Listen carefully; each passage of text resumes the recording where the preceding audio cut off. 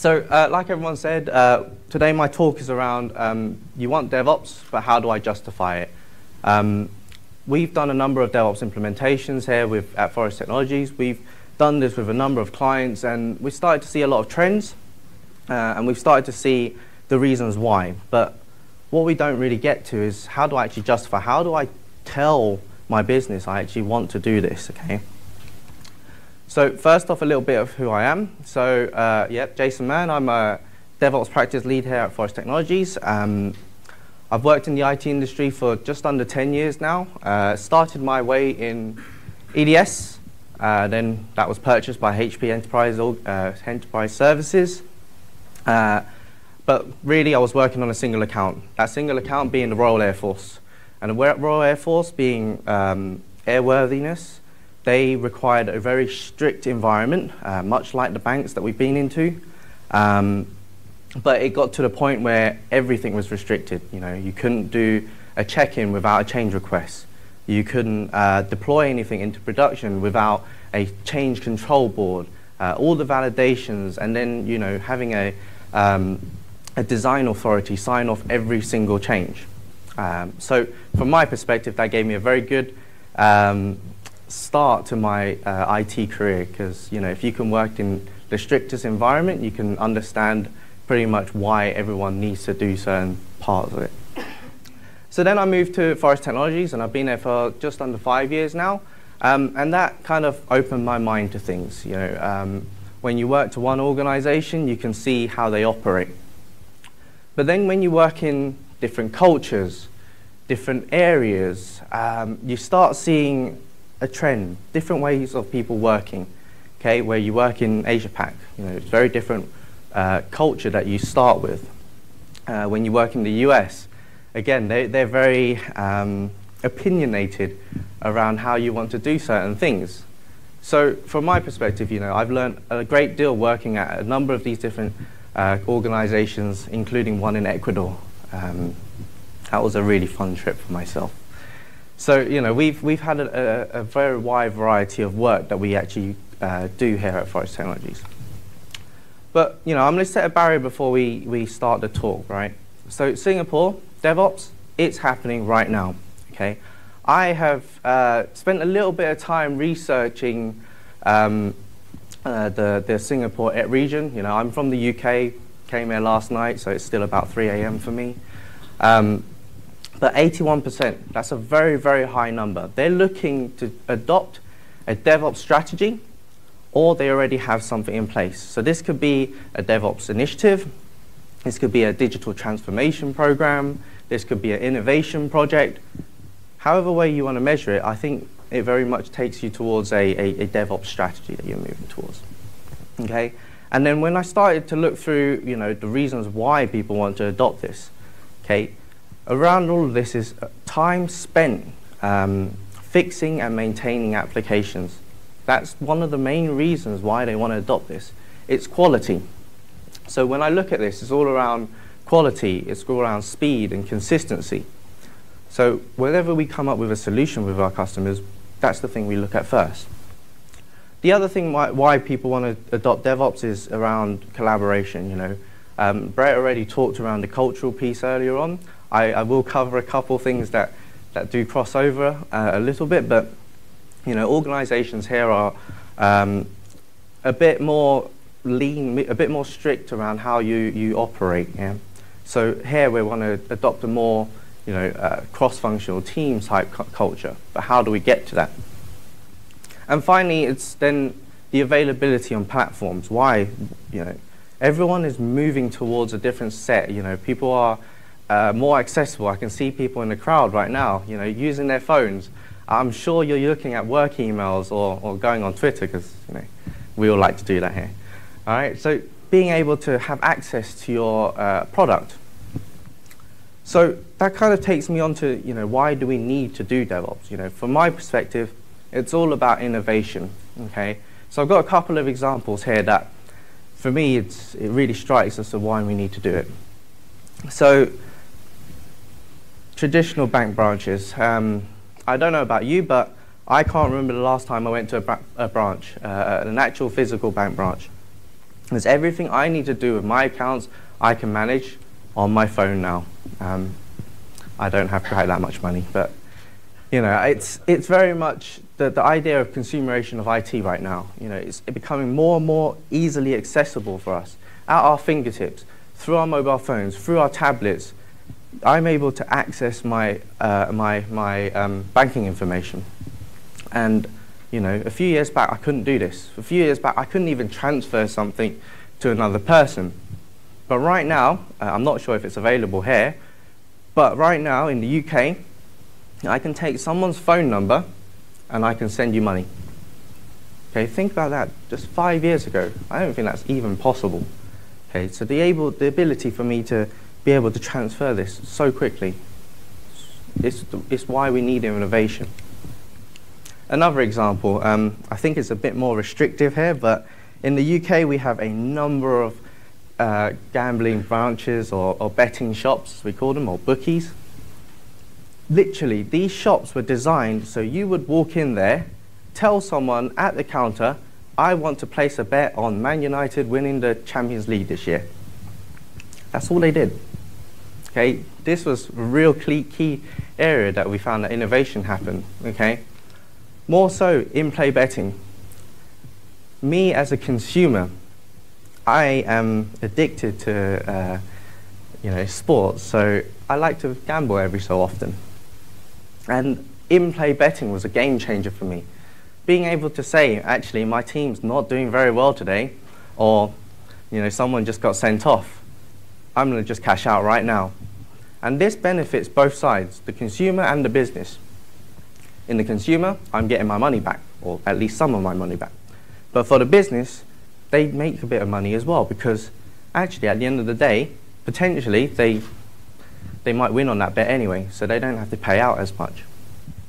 So there's a real need in innovation here. You know, it shows that IT now is really moving forward. And to really name a few that are out there that are doing this really, really well. Uber. They're the largest cab company. You know, cabs have been around for decades, ever since cars have been invented. But they're now the company that owns the most taxi or cab drivers, but they don't own a single car. And all this is around software, it's all around IT for them. Airbnb. So the most recent stat I found with them, 1.5 million listings in 34,000 cities. That's larger than any hotel chain in the world. And they don't own a single room. Okay? All around the IT, all around the business model. Monzo or Mondo, it's a UK bank. This is all built around, it's been around for just under 2 years now. We've got hundreds of thousands of clients, and they're starting to be a disruptor. They're an online-only bank. They didn't start with mainframes. They started with newer technology, enabling them to be able to produce the features and functionality faster to their end consumer. So then, why is it that we actually want to do this? Okay, a lot of people start looking at DevOps at a tooling level, and I'm trying to stay away from any tool mentioning any tools here today. But firstly, you've got to start establishing the why. Like I said, very much so we want to look at the business level. What is it that the business is trying to achieve? Because I can guarantee you, if you go to your budget holder and say, I need $100,000 to do DevOps, I guarantee you can just turn around and get a no very, very quickly. So we need to start understanding why it is that the business wants to achieve what it needs to do. So one of the very good sayings that I like to use when we do this is people don't want to buy a 1/4-inch drill, they want a 1/4-inch hole. Okay, and this is what, in our sense, you know, DevOps is our drill. Our business success and our value is the hole that we're trying to achieve. Not a single person out there wants a drill. Yeah, everyone wants the end result. So when we're looking to adopt, you know, whether it's cloud technology or container technology, what is it that we're actually trying to achieve as a result of this? Okay, as a business, I couldn't care less.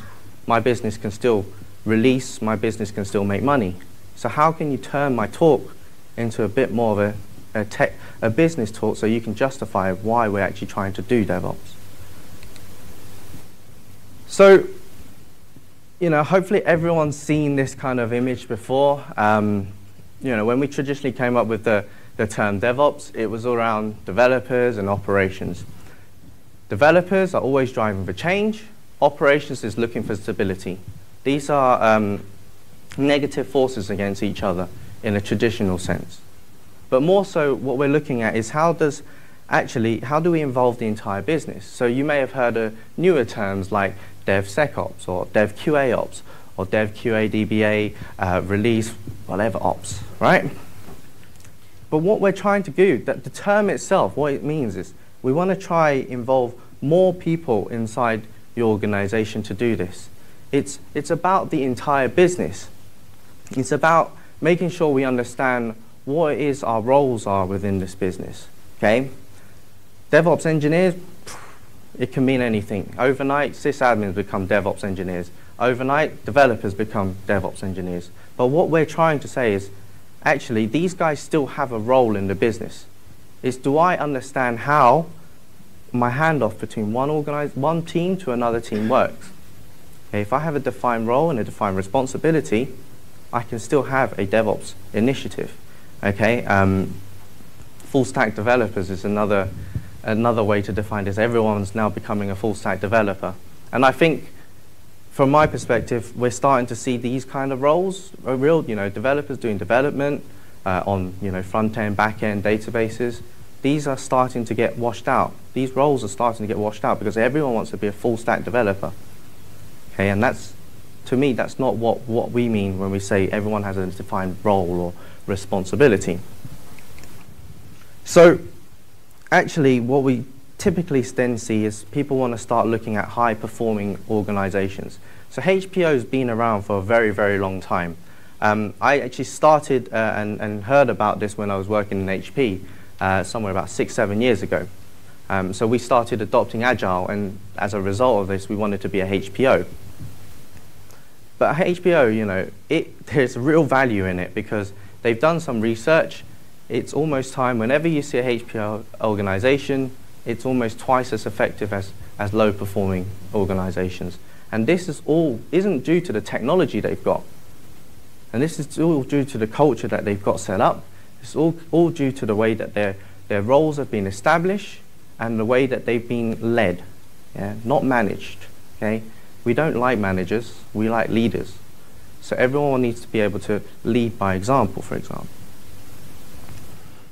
So when we look at people side, when we look at the culture, we talk about DevOps as around people, process, and toolings, or a mixture of different things. But when we look at people, we can see here, it's all about having the right people in the right place, knowing their right roles, okay? In this particular example, F1 cars, pit stops, they've gotten down to the point of 2.5 seconds to do a pit stop with 30+ people, okay? I challenge you right now, I can get 30 people in here right now and do exactly the same thing, okay? It's an evolving process. It's something that we need to work, F1 cars have been around for a very long time. It hasn't been 2.5 seconds all the time. They've slowly evolved and understood their process as they do it. And for us, for me, this is a real clear example of people working together in the right way. So next thing is we want to bring everyone into the DevOps circle, okay? We have a number of initiatives when we look at DevOps. When we go and actually go speak to our customers, they've had some pilots, they've done some MVPs, they've done some work on a DevOps project. But then they realize something's not right. So from our perspective, we want to get everyone involved. Whenever we analyze this, we actually find one of the key problems is that not everyone is involved. They don't have the key stakeholders in place, okay?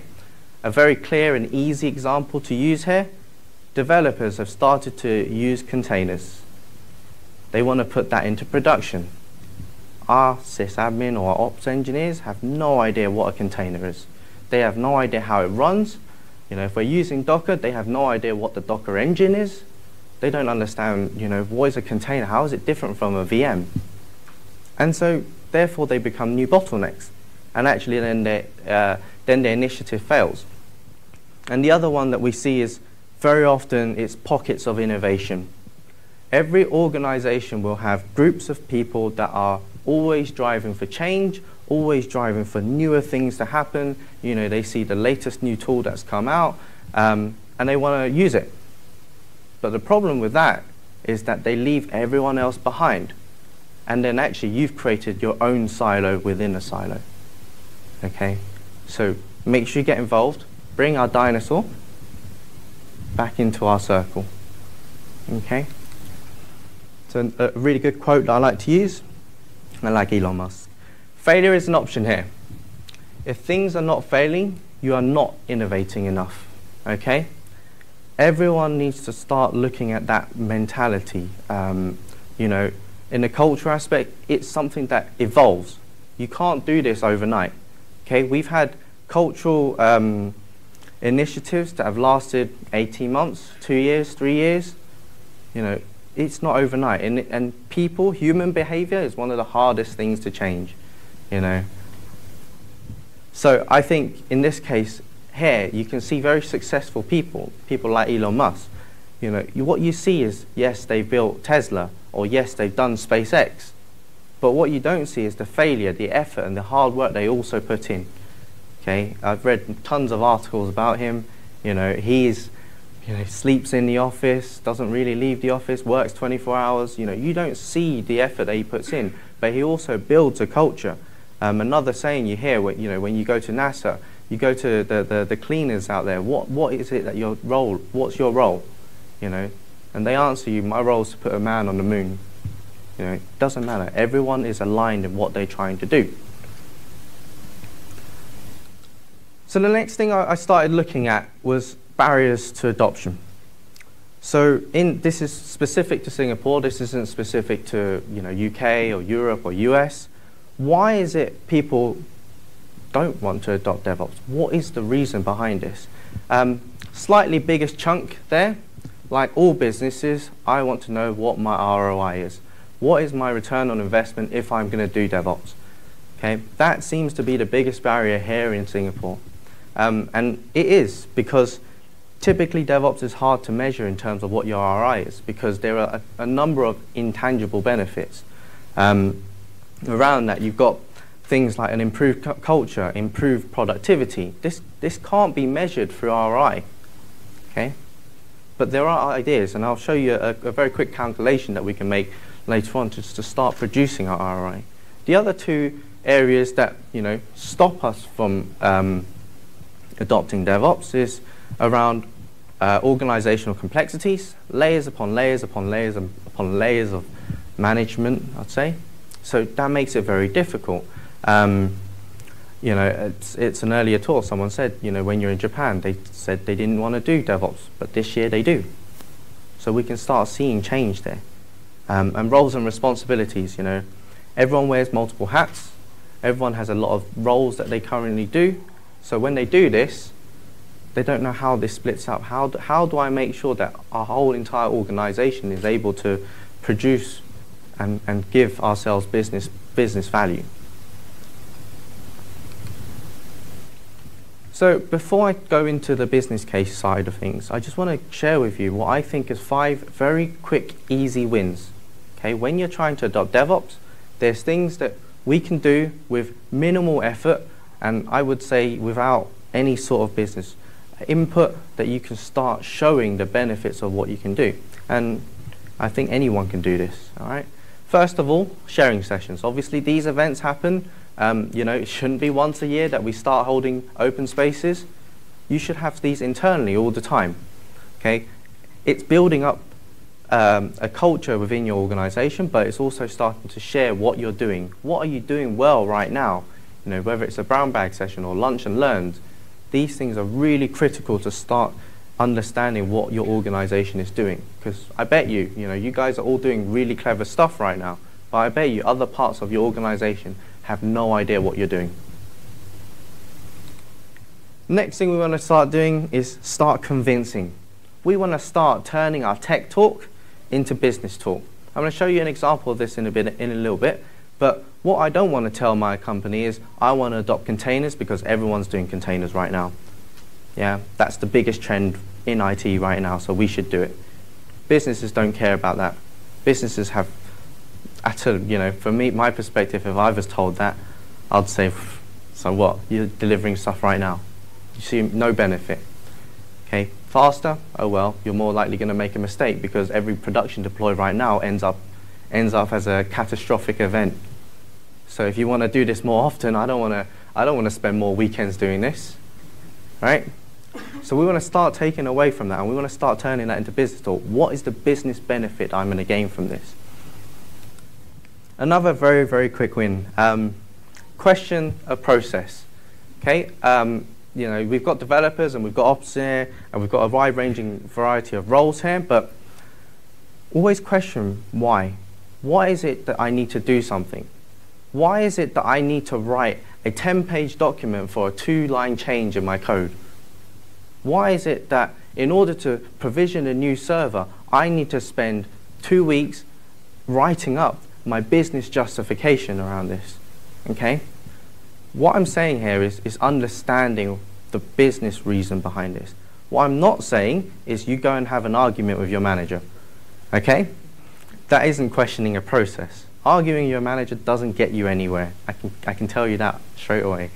But where we're trying to build and understand business reason, because sometimes, well actually most of the times, we get an answer when we ask this because it's the way it is.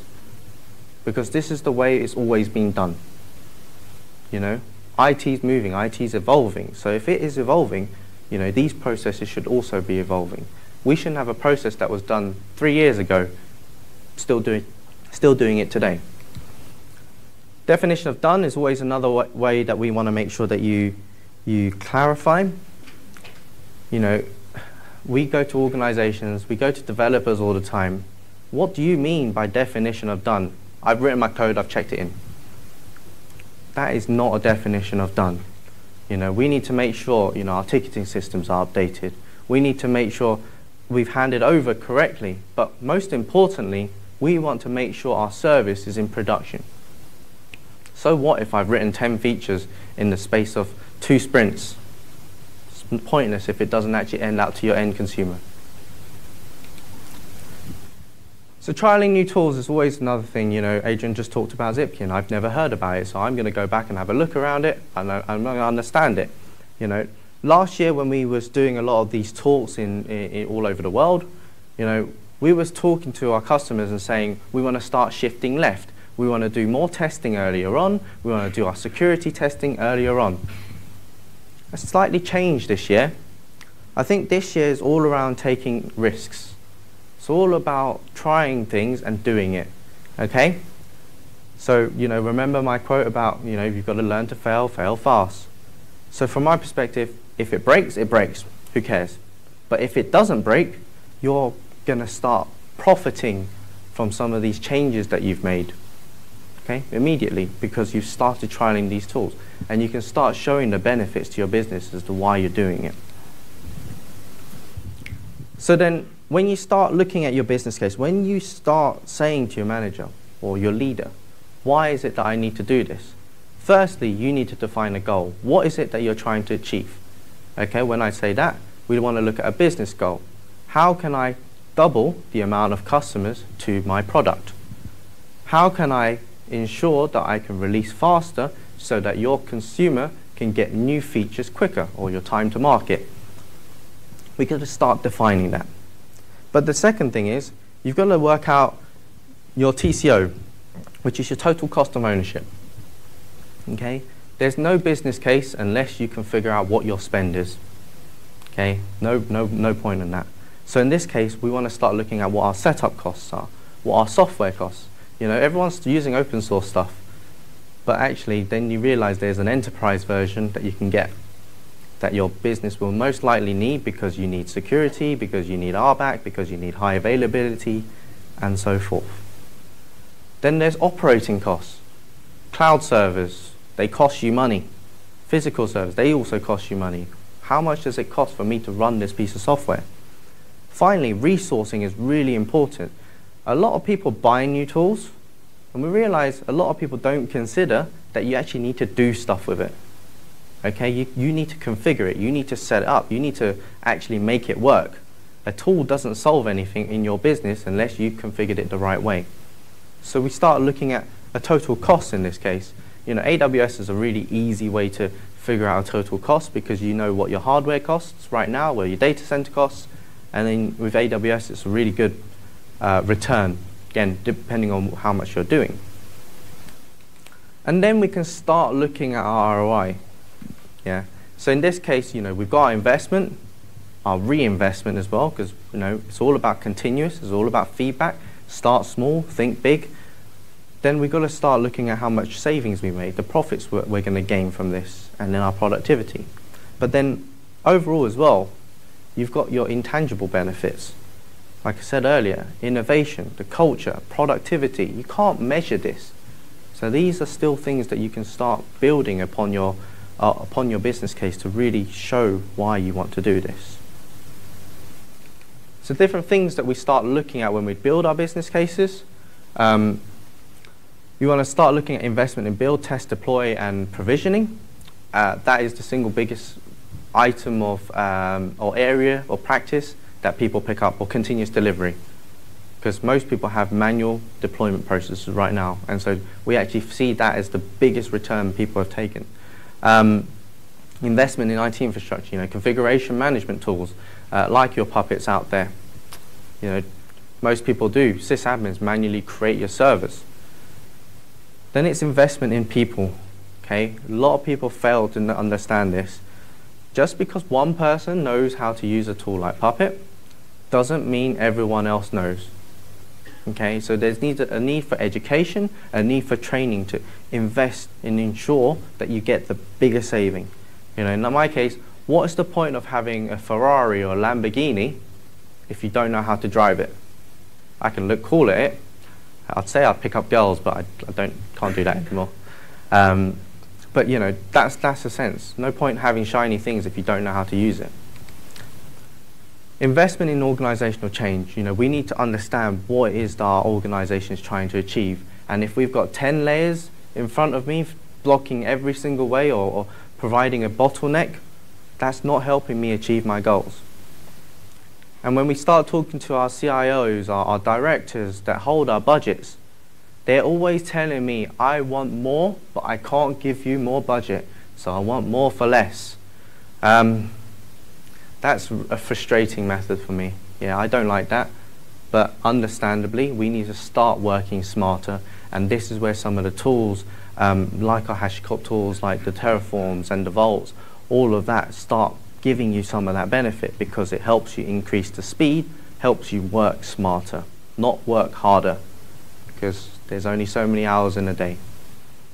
And then the other thing that we need to consider is to slow down before you can speed up. Okay? When we looked at Agile, when we adopted Agile, this was a very big item. Okay? You've got to slow down to speed up, because if you keep going faster, you're more than likely going to hit a limit, and you're more than likely going to break. Okay, so we need to understand the full process. I think I'm running over time a little bit, so I'll be very quick. So the next thing, you know, I talked about turning business talk to tech talk to business talk, sorry. Here, it's a very good example. I want to increase my deployment frequency. What's the point of doing that? So for my tech people, smaller changes are easier to manage. If it happens every day or every other day, I can remember when I made the change. I can remember why I did the change. But then when we look at the business side of talks, shorter release cycles means faster features going out, which means customers are able to get hold of it, which means you're going to get more business and hopefully more customers. So you've got a shorter time to market, which ultimately means more profit. Here you can see faster release cycles, earlier chance to generate income. So we do a lot of these talks. I do a lot of these talks. I've sat in your position. I understand. I sit there. But actually, I want to set a challenge for you guys. You know, I want you guys to go back and do something with this. Okay? So first off, go back and go question the process. Remember, not have an argument, question. Secondly, map out your entire application lifecycle. Why? Because you start involving people, and actually we want to see how we go from requirement into production.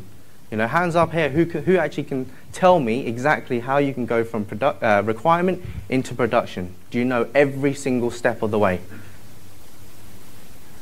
Anyone? 2.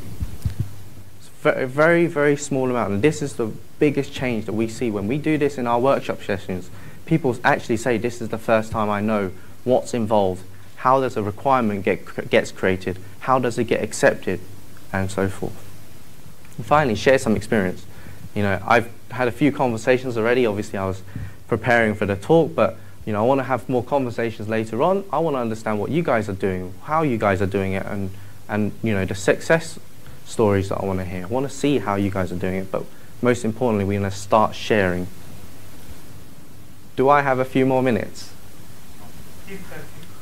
Yes? No? No? Okay. Anyway, so I've run out of time. I did have a very quick case study that I wanted to show you. It was around a legacy monolithic system at a large retail bank. We used a number of old tech that we managed to help them automate and use to their DevOps initiative. Unfortunately, I have run out of time and I talk too much. I really apologize for that. However, please come outside. I'm going to be there all day. Come have a chat with me and we can really talk around that. And I'm going to very, very quickly do a summary. So obviously, from our perspective, you know, there's 5 very key points that you need to understand when we want to start justifying why we need to do 2 DevOps. Okay. First off, innovation, really important. Without innovating, you're not going to be ahead of your competitors. Establish why you're trying to do this. Why do I need to do DevOps? Why does the business need to do it? What business benefits are there? Fostering the right culture. You know, every talk, you know, most of the DevOps talks today will I bet you, will talk around culture. You know, Brett did, Adrian's done that, even Mitchell did it this morning. Everyone will talk about culture. So you see that the importance on that. Start small, think big. Don't try and achieve everything in one go. It's all about pockets of innovation. We want to start building those and passing this into our organization. And most of all, remember it's a journey, and remember it's a story. Every journey, every story has its ups and downs, its bumps and bruises, but hopefully for your organization, you'll find the right way to do it the best as you can. I clearly don't have any Q&A, so again, come out and speak to me. I'm here for the rest of the day and tomorrow. Thank you very much.